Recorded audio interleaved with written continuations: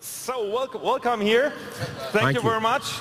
It was a very stressful day yesterday for you, or was it interesting to meet all the people over here at Role Play Convention because you were able to make signatures on posters, you make photos with the fans, and likewise, how was this direct contact for you with the audience? I thought yesterday was absolutely fantastic. I really enjoyed it, and what I enjoyed so much about this particular con is the cosplay. Some of the costumes yesterday were just absolutely stunning. The attention to detail, it's just absolutely fantastic. We love these events. We wouldn't do them otherwise. We'd just stay at home. We wouldn't bore anybody. And it was lovely meeting new fans that we hadn't met before. But also because the German Comic-Con community is such a close-knit community. We've also met a lot of old friends that we have seen before at previous Comic-Cons. So I had a fantastic day yesterday. It was absolutely great. It was a beautiful day outside. We went and had a bit of lunch, maybe one beer or two, and it was very pleasant. Well, I don't really think there's anything to it. Oh. Hello. Whoa. Am I talking? Yes. Can I hear myself? Yeah, just about. There's nothing to add to that. He said it all. You're just lazy. Plus, of course, Cologne is a great city, and it's always a joy to be here. So for all of you, has it been the first time in Germany? I know that particularly you know some more of German. You potentially can talk as well some sentences in German. Is that true? Ja, ich kann ein bisschen Deutsch. Ja. Ich bin vielmals in Deutschland gewesen. Für viele Jahre. Ich war hier erstmals als Student in Pforzheim. Ah, okay. Und ich bin durch ganz Deutschland gefahren. Also Westdeutschland. Ostdeutschland kenne ich nicht so gut. So it's time to go over there. Ich will dahin fahren, ja, in der Zukunft. Your German is much better than even ours, potentially, right? For you guys, first time in Germany or been here quite frequently? No, I've been here before several times. I've been Hanover, Solingen, Bonn, and where else were we? Oh, I was in Mönchengladbach as well. So this is about my fifth time in Germany, and I love it. Where else? Dorsten, Düsseldorf. Dorsten and Düsseldorf, yeah. Solingen. Yeah. Yes, Köln. Yeah, no, I've been here several times. Yeah. You'll all be sick of me by the time I leave here tomorrow. I've been to Cologne many times. I did a film here about 15 or 16 years ago, so I was here for several weeks. I got to know the city quite well then. Also, my son lives and works in Berlin, so I'm an annual traveller to Berlin, and I'm frequently in Germany. It's a great country. Oh, and it's part of the EU. Brexit. Yes. Don't start me. Yeah, we've been very stupid. Let's not talk about Brexit or Donald Trump. Let's just not go there. Topics, but on well, another question would be there. Is there any particular place you would really like to visit in Germany? Believe it or not, I haven't been to Berlin yet. My uncle, many years ago, was stationed in Berlin, and most of my family got out there to visit him in the late 70s, early 80s. I was the one who didn't manage to get over there. So Berlin is somewhere I would absolutely love to visit. There are many places I've been which I'd like to go back to. What I would like to do is go back to Hamburg to look into my father's grandmother was from Hamburg, so I'm partly German, and I'd like to go and see if I've got any relatives there. No, as I said before, I'd love to go to the eastern part of Germany because I don't know it so well, and it'd be lovely to travel through there at some point. So hopefully we will do that, you know. Let's talk a little bit more about Game of Thrones, where quite obviously you're here. When you signed your contracts, or when you get first time the offer to play a part of Game of Thrones, have you been already aware of what Game of Thrones potentially would be? No, I mean both Ian and I auditioned for roles in season 1, so we were there, if you like, from the beginning, and I knew it was going to be. I knew I had a good show. I knew, because simply from the quality of the actors I was working with, the sets we were on, the detail, the costumes. And, you knew you were part of a very good show, but we didn't think it was going to go the way it went. It was only season 3 that we started to, I started to hear things on set about the DVD sales. And then by season 4, it had gone crazy. So I don't think anybody associated with the show realized it was going to be so big.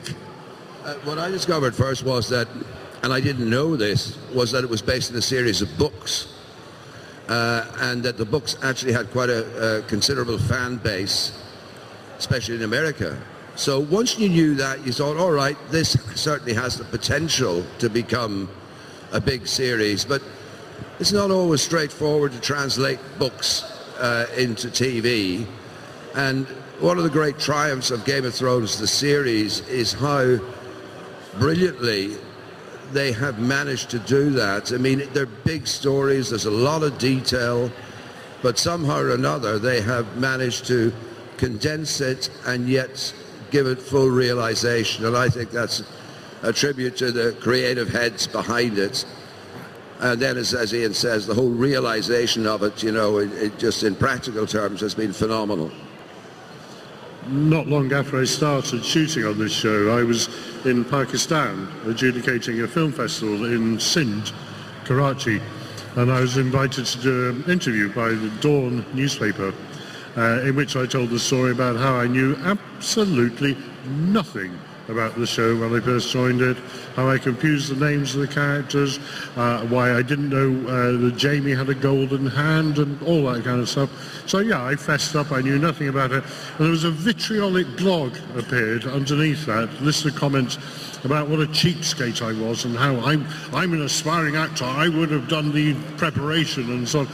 In fact, I'd just come from doing a movie with Woody Allen where I hadn't been allowed to see the script.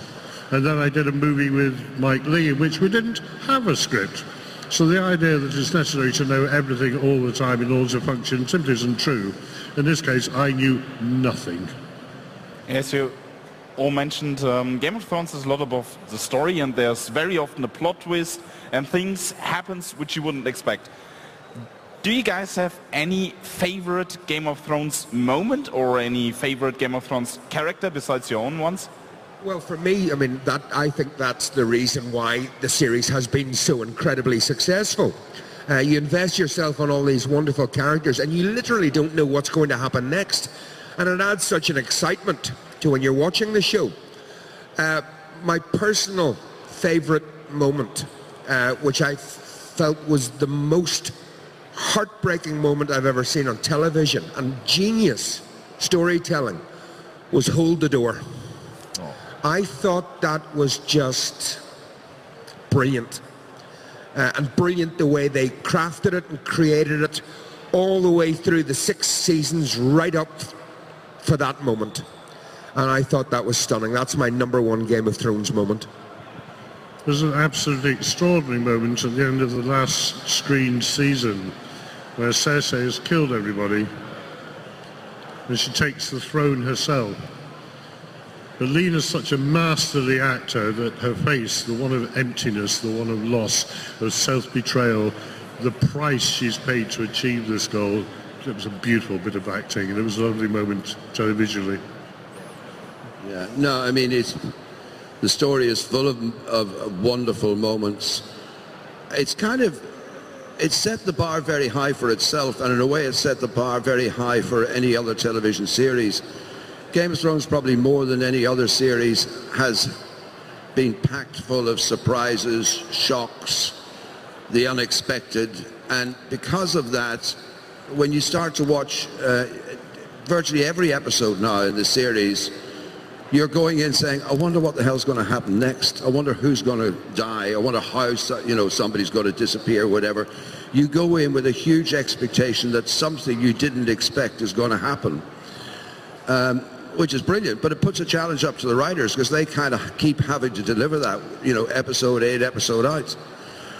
And in a funny sort of way, that's spun off into other TV series. I've noticed now with other things, even things that we would be making at home domestically, where you feel the writers are themselves feeling under pressure to deliver a surprise.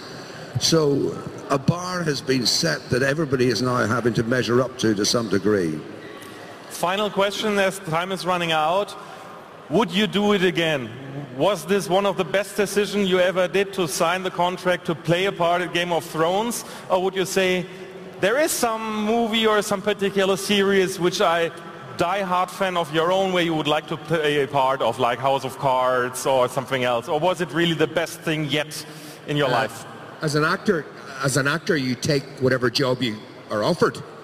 And make no mistake, you audition for this, for that, and then if you're lucky, you get a part. Getting a role on Game of Thrones was the biggest piece of luck I've ever had in my career. It was an utter privilege to be a part of that show. I think it's made television history, and it has changed my life completely. So that's the only thing I would say. Yes, I would take it again tomorrow.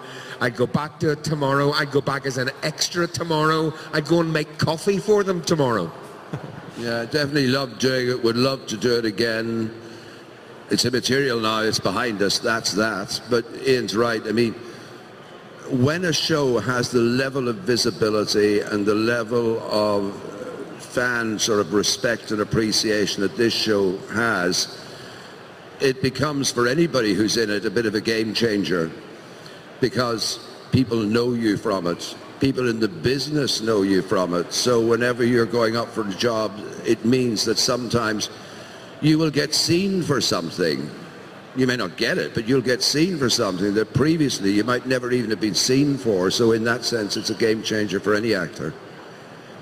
Yeah, it's a privilege to be part of this show, but truthfully, it's a privilege to be a working actor. And I wouldn't want to knock anything else by saying this is definitely the best. It was pretty darn good. But there are other jobs out there, and I'm looking forward to finding them. Thank you very much for being here. Our time is over. It was really a pleasure to have you on stage. I hope the guys in the stream and in the audience like it as well. Thank you very much. You're continuing to sign for a little bit of a time, and enjoy the time in Germany. Thank you very much, guys. Thank you.